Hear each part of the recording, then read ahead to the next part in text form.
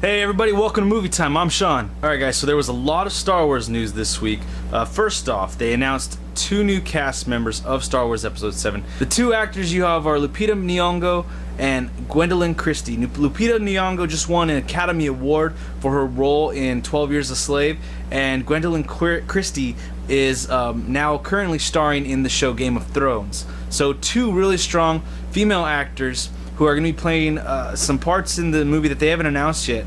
A lot of the movie websites and shows that I read and watch, listen to, there's been some rumors that they thought that Lupita Nyong'o was actually in talks and was going to get cast in this film. So this is really good news. It never hurts a film to get good actors. In other Star Wars news this week, TMZ has released about 45 pictures of behind the scenes stuff going on the set of Tatooine in Star Wars Episode 7. This is a big deal kind of because it's one of the things that in movies now with cameras and camera phones, it's a good thing that camera phones exist now, but overall you can't do anything anymore without somebody taking a picture or recording it. And so you have all these pictures that are being leaked. They are all from TMZ, it looks like, and you have this film where they're trying to keep stuff quiet, but you got people over there taking pictures and posting them.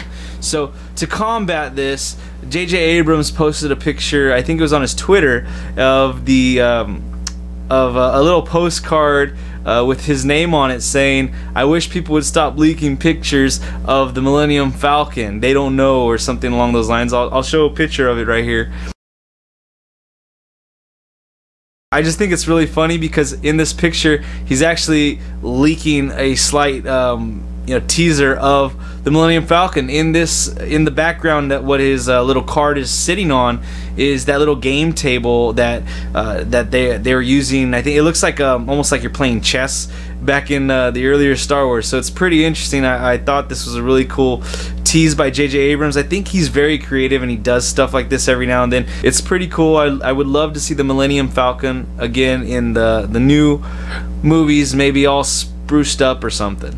So in some big Marvel news this week, it was announced that they have landed a director for the Doctor Strange movie. Now this is the director of a couple horror movies. He has other movies too on his belt, but 2 of the main horror movies he's directed are Sinister and Deliver Us from Evil, which is going to be in theaters I think pretty soon.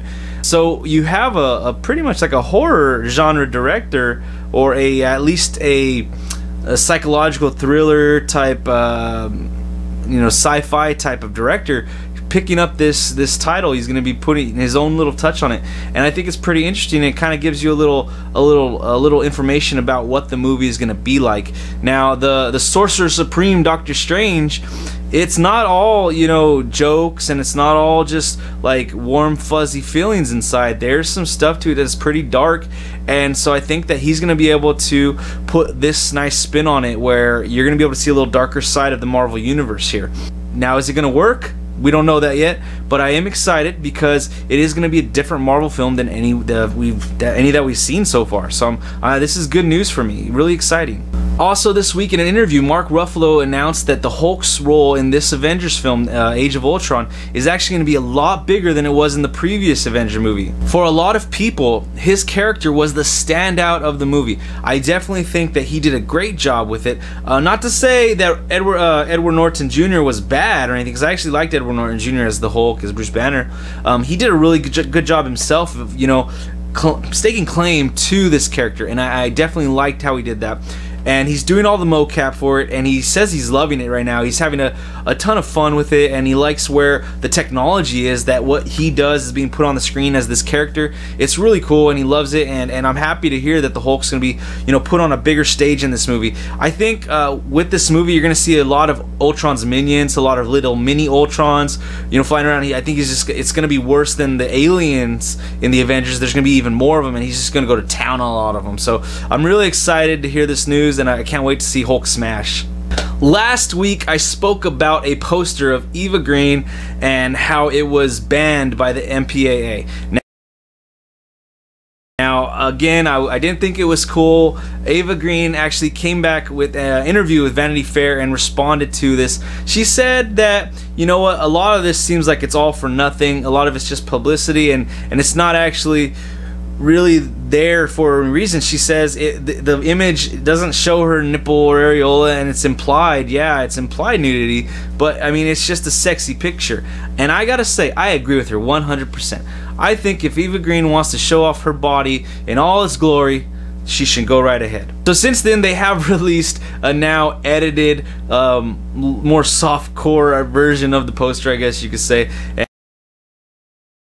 And it's, you know, it's not the same, but you still got Eva Green in there looking beautiful, and it's, you know, a character poster, and I definitely like her character, and I want to see more from this movie about her character. I can't wait to see what she does in there. Alright, so we have a couple trailers and TV spots this week.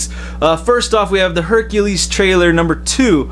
This one is a little bit more in-depth with the story. It shows you more action. The word is that in this film, you got the 12 labors of Hercules. It's based on one of the old comic books. In this one, they might not show all the labors, but they're showing you teasers of some of these labors, and it looks really interesting. It gives you a bigger part of the story about what's going to happen. It looks like there are some you know, possibilities of Hercules may be the cause of the death of his family. Maybe he's doing everything as a mercenary for hire since the loss of his family. He's trying to atone for his wrongs. I don't know. All I know is that it gives you a little bit more a point of view about what's going on, and it looks great. I can't wait to see The Rock kick some ass. And then you have 3 TV spots, all for movies that I'm very much excited for. The first is Transformers Age of Extinction. This one, it's a little character heavy, and I like that. It gives you a little bit more perspective on the characters. Also, the next one is Guardians of the Galaxy. I'm just really super excited for this movie. It looks just beyond good. I really have high expectations for this one now. I definitely think it's going to be a good movie. Even if it's not a great movie like Captain America, I think just being a good movie is a step in the right direction for this new, I guess, intellectual property in the Marvel Universe. The third one is going to be for Expendables 3. Again, another movie I'm excited for. I am a little disappointed in this one because Sylvester Stallone has said that this movie is going to be rated PG-13, and he's doing it because he feels like he owes it to the fans and the new fans coming in. You're not making it PG-13 for that. You should make it R. Everybody that's watching your movies were fans of you in the 80s when you had your R-rated action movies. The reason you're making it PG-13 is because you want more people to see it so you can get more money. Stop lying to us, Sly. Alright guys, so in theaters this week, the movie that I'm excited for, the one that really the only one that I'm paying any interest to this week, is called Edge of Tomorrow. It's a sci-fi Groundhog's Day movie starring Emily Blunt and Tom Cruise. This one looks pretty interesting. Emily Blunt, beautiful face, great actress, love the accent, and I think she's going to do a great job. If you've seen any of the pictures, she does have a nice toned up body. She looks like she really dove in head first in this role, and I'm really excited to see what she has to offer. Tom Cruise in this role, he looks like almost like a fish out of water a little bit at the beginning of the trailers, and he looks like he's gonna come around and figure things out, almost like a mixture of what is in Source Code, how Jake Gyllenhaal in Source Code, he starts off almost like a fish out of water, not realizing what's going on, but then he comes to figure out everything, and he wants to save the girl. I think that's kind of like how this one is in Edge of Tomorrow, with that nice little Groundhog's Day appeal to it, over and over and over, but you gotta die. Same thing with Source Code. It's like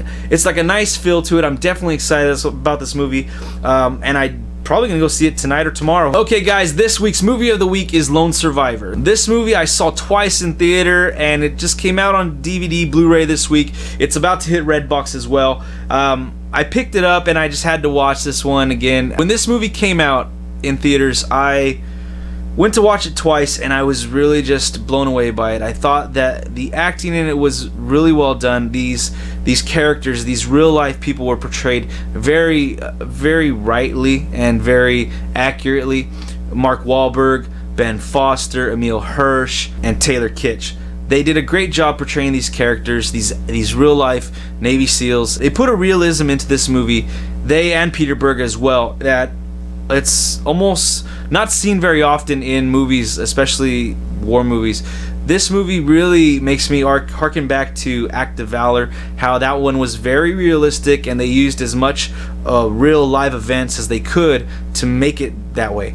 This one, right after I was done watching this movie, I went straight into the extras to see some of the interviews with families, some of the preparation that they did, and I was wow, it's awesome how every single one, like I said, just dove right in and did their best to portray these real people with honor and pride. I'm sorry, but here's a spoiler: the movie's title is The Lone Survivor, so there is only gonna be one survivor. And as watching this movie, when I was watching it in theater, when I was watching it now, it's very touching and heartbreaking when you see each full soldier fall. And especially now after I've seen it a couple times, these characters are they're portrayed so well that you don't want to see it happen. At least not in my eyes, I didn't want to see it happen. Emil Hirsch did a great job playing Danny Dietz. Ben Foster did an amazing job. He's one of my favorite actors. He's been underrated for, I don't know, 10, 15 years. He did a great job as Matthew Axelson. Taylor Kitsch did an amazing job as Mike Murphy. And Mark Wahlberg did a good job as Marcus Luttrell as well. Each character has their own personality in this movie. They understand what they're fighting for, which is the other person next to them, their brother. It really does a great job of telling you and showing you that this stuff is real, that this stuff happens. People fight for our country, and we lose lives for our country, for our freedom. This movie does a great job of telling you and showing you what happens. It's really touching what they do at the beginning, showing and using the real actual pictures of the wives of the family, and then at the end of the movie it's just touching as well, showing the pictures of all the men lost in the Red Wings Operation Red Wings. This is a great movie. It's visceral, it's action packed, at the same time it's emotional, and it has drama in it. It has anticipation in it, and it's just a great movie overall. I definitely recommend that you guys go pick this movie up. This is a buy. This is one of those movies that you put right next to Saving Private Ryan. It's those movies that revolve around something as so serious as war, and they do such a great job with it. It's definitely worth the buy. It's just a great, amazing movie. I definitely recommend you guys go get this one. Alright guys, that's it for Movie Time this week. Remember to click the like, share, subscribe buttons down below. Leave your comments, questions, inquiries in the comments section. Suggestions for the movie of the week as well. Let's have a great conversation this week. We'll see you next time.